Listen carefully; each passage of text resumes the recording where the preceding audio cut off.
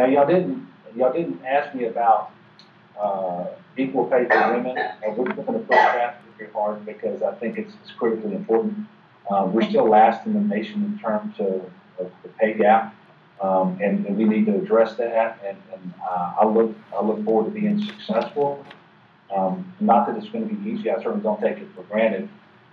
We need to raise the minimum wage. $7.25 in 2017 is not meaningful.